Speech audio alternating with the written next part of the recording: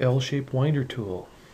An L-shaped winder tool is a ability to create stairs in adjacent walls. So let's go up to our architecture tab. Let's go over to our circulation panel.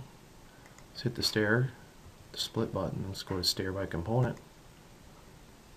We're going to come over here to the modify create stairs tab. We're going to slide over till we hit the L-shaped winder. A winder is a trapezoid stair that can change the direction of the stairs, in this case in an L shape. So let's click on it. It builds the stairs. We pick where we want the location line. Currently we're running down the center, but we can also choose the exteriors, or the run left or the run right, etc. We're going to go with the center. We can set the relative base height, the axle run. By default it's 3 feet, but most times we'll go with 4 feet. We can create an automatic landing.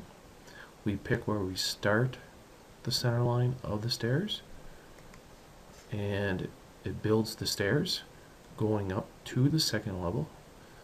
And if we want to flip the stairs, we can hit the space bar, or we can come up to tools and we can hit flip, and it will flip it the other direction. We can do that as many times as we want. And so once we're done with that, we have to do the finish edit mode. And let's take a look at it in 3D.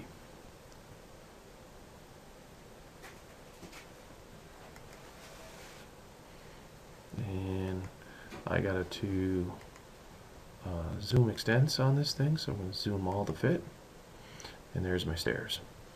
And I'm going to go down and make sure my visual style isn't realistic. And now I can see what it looks like. So I have the stairs are already built as an assembly, and it creates the railings.